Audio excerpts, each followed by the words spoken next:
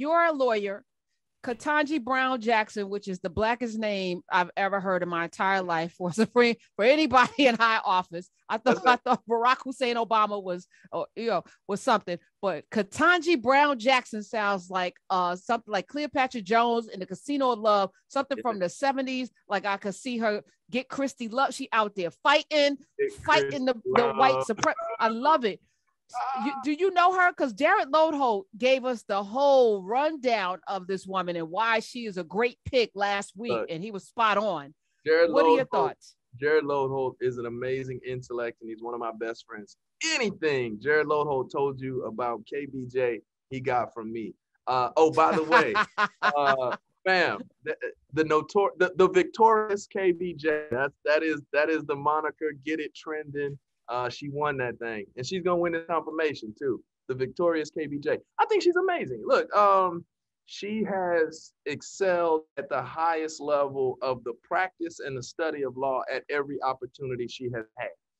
But to me, and we cannot overstate the importance of a Black woman on the United States Supreme Court for the first time. But to me, an equally important takeaway is that this is the first time, Marshall, that someone ascended to the who has substantial experience representing the accused as a criminal defense lawyer. That is so important. And not only as a criminal defense lawyer, but as a criminal defense lawyer to the indigent.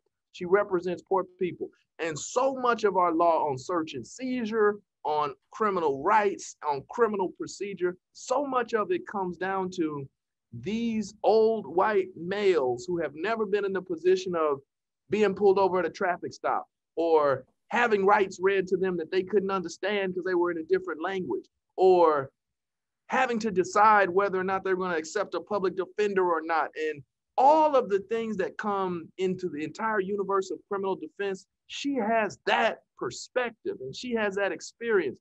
And that's critical. That's critical. We will see that as she develops law clerks and as she develops her mentees go on to become district and circuit court judges, for her to develop a generation of judges and hopefully future Supreme Court justices who have experience with the practice of criminal law in the indigent context, that is a game changer for Black folks and really for the side of right when we're talking about the law in general.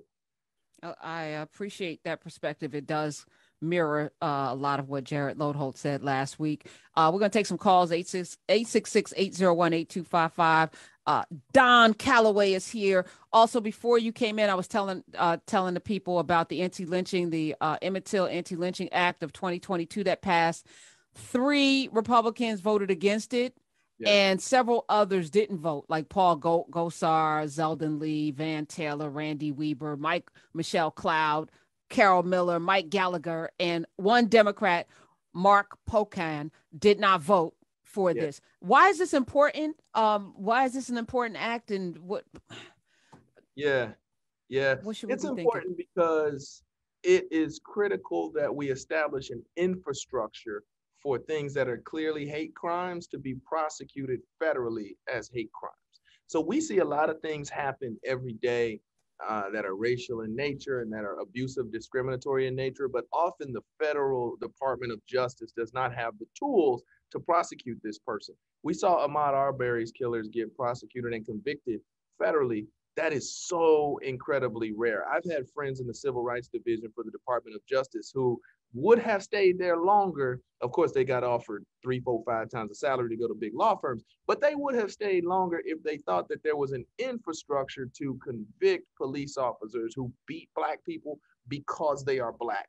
If they thought that there was an infrastructure to approach college officials who deny Black students proper housing or student loans because they are Black, right? So it's important that, yes, even when we know a crime is racially motivated and can therefore properly be determined as a hate crime, it's important that we establish a structure, an actual statute upon which to prosecute somebody. I don't want to speculate about why some people didn't vote or voted against it, but historically, their logic is that these decisions should be left up to the states. And somewhat we understand that, but we can never, we can never in this country leave civil rights up to the states. First of all, because that creates a patchwork of different rights among the 50 states plus the territories. But second of all, and far most importantly, history dictates to us that we cannot trust every state with people's actual civil rights. And civil rights are granted by the Constitution. They're not granted by the people of Epps County, Alabama, or whatever else it might be, right? And we cannot trust the Constitution and the federal Department of Justice establishes a floor for rights. No state can go under. And believe us, some of them would go up under that if they could. So it's important that we establish this floor. And people tell you that this is a states' rights discussion. You tell them that that cannot be the case because we've seen what states will do to civil rights based upon how they're politically feeling at the moment. Yeah, Thomas Massey, one of the 3 who voted against it from Kentucky. That was one of his reasons. So I'm glad that you made that clear. On Monday, that happened. Emmett Till anti-lynching almost unanimously passed in the House. And at the same time yesterday, they shot down the House Democrats, failed to pass legislation that would ban discrimination against people with hairstyles that are commonly associated with being Black. The Crown Act did not pass. It was voted down 235 to 188. It did not attract enough Republican votes. And I guess the Republicans said, well, I gave you the Emmett Till thing. We not vote for your hair too. Yeah. This bill was introduced, of course, by Representative Bonnie Coleman from New Jersey. Hey, and was pushed by lobbyists like Adjoa Asamoah, who has been all over the country pushing for this, and it passed in several states. I was hoping the last day of Black History Month that they would pass this because people should not be discriminated. Look at you, Don, with your twisty turns on your hair, your kingly crown moving towards the sun. That's not professional. They would say. Sister Adjoa has done the Lord's work, and every Black household should know her name because, listen, we've all dealt with our sisters who pat throughout the course of the day.